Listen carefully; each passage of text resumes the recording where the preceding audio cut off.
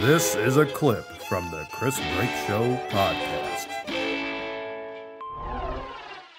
That kind of reminds me of that giant stuffed lion's head that you had when we were on tour. That's at Van's house now. Oh, really? Yeah. Oh, man. Yeah, I gave it to I'm Van. jealous. Yeah. You gave it? That thing got left when it got left to the Melody Inn, and you went back, and it was like hanging up on their. Like they had a big mannequin up there. It was hanging up there, and you went up there. And they absconded it. We found this this crazy lion's head on tour, and we didn't find it. It was when you were. We bought it. That's when we'd stop. I bought it on my credit card. We'd stop at a gas station. You had this never-ending credit card. You'd show, you'd come back and like, why is John in there for 30 minutes? And then he comes back with a giant stuffed lion's head. Look, is that real? Everybody asks me. It's only $30. Some truck stop. And Zach left it at the Melody Inn, and so I had to go get it back. I had to say, hey, and actually, we actually had some like altercation with him or something. I was like, I know, I was just in here and. Oh, they didn't. They didn't want to lay it up on let go of the lion's head. Well, no, they were real nice about it. They actually did it once I told them what had happened. But the guy from it was up on the Locals wall. Only. Yeah, Locals Only. That was the beef. Locals Only told the guy at the Melody Inn, don't watch out for that guy because he's a jerk. You had a problem with this guy, Locals Only? Yeah. We did. Hold on. Oh my God! I barely. So that's I the had night to go that in there K-Shack and got on stage with the piano, right? Was that Locals Only? Well, They had all Locals that Only. shitty art stuff hanging on the wall.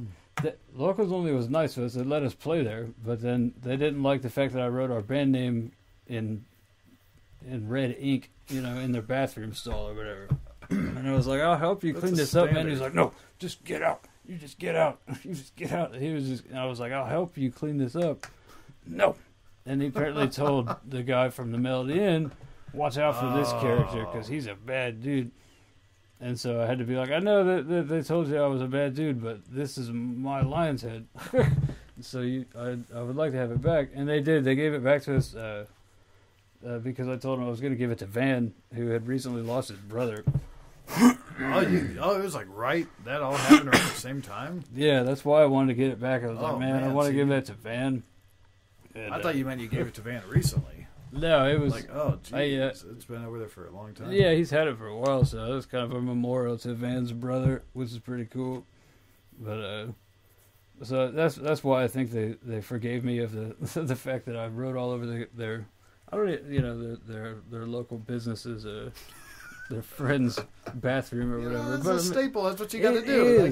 That's what I was trying to tell them. Especially you go to the Melody Inn. Like the guys say, don't mess with that guy. He'll put something in your bathroom. Have you seen their fucking bathroom? Yeah, exactly. Yeah. Jeez. People are kind of silly. And I think it might have been a misunderstanding, but what happened. Was it the sound guy from Locals Only? It was the owner. Oh God.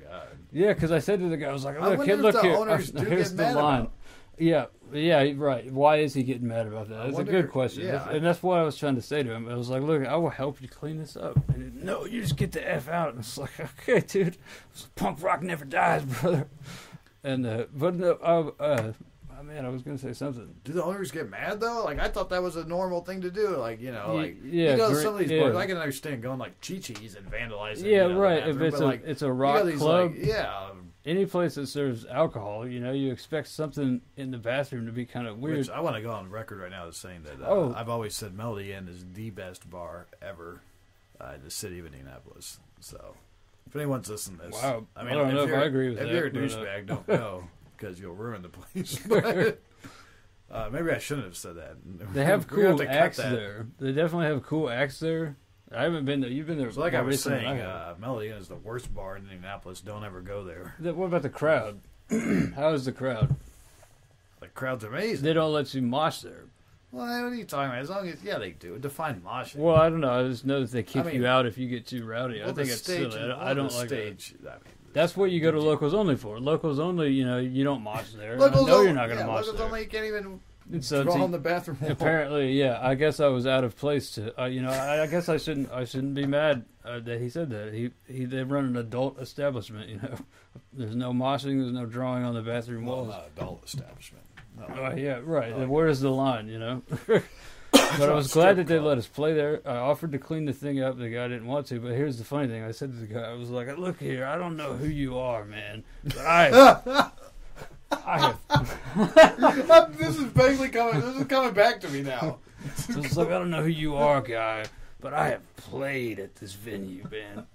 He's like, I'm the owner. I remember you guys playing here. It's like, okay. Well, I will help you clean it up. No, just get out. Oh my god. No.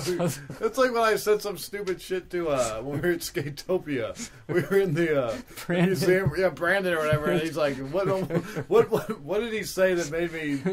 It was like I didn't know who he was. Like, yeah, you didn't. I never knew who Brandon was, but like, no, you talked to him. Like, so I thought it was some other guy or something. And like, Brandon comes in, and you're like, "Yeah, I heard Brandon was saying that Bam Margera came in here and was just being a goofball." And he was like, dude, what? I am Brandon. I didn't say that.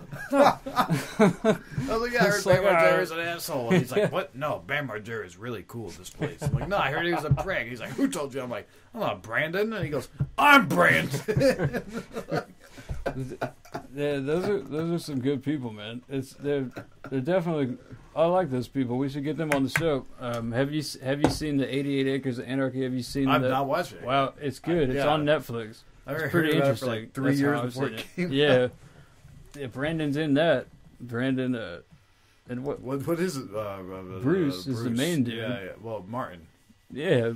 Bruce Martin. Is it Brandon Martin? I think so. I know, and that kind of got red into hair that. and he had a beard, so I'm going to remember him next time. So I don't put my foot in my mouth in front of the He's super host. cool, especially for being the son of the big cheese. You know, it's a tough position, and he's super cool. Like, he didn't have any type of ego. And dude, even wasn't Dale messing around with like his girlfriend at one point? And it was like, oh my god, Dale, like, don't, dude.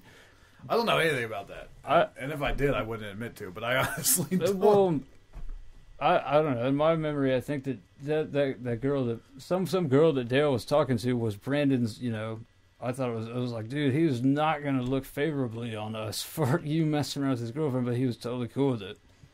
And so that's another cool point, you know. That may have not really happened, but yeah, that's what I remember. I don't remember that. Yeah, there's a lot of things that may not be remembered from Skatopia. I just remember our name not being on the first poster. So then we had Foo. to, like, and here's another. Yeah, I'm going to write them down. Ladies and gentlemen, I got a pad here. I got a lot of names. I'm going to put Foo on there. Foo. Yeah, so our name wasn't on there.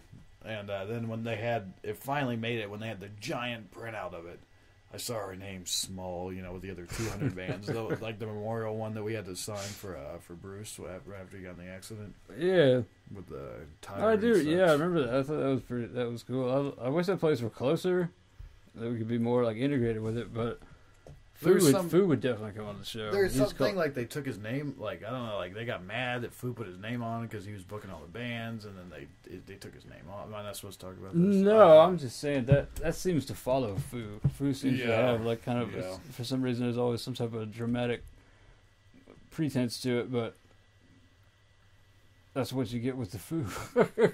He's a dynamic personality. You can't put him in the box. Yeah, let's not dig too deep into Foo until we can actually dig into his face, right? You know, get him in here in the broom room. Yeah, we'll get Foo on the show, and I would like to put Skatopia on there too, because they've been very cool to us in the past. From the Chris Break Show podcast.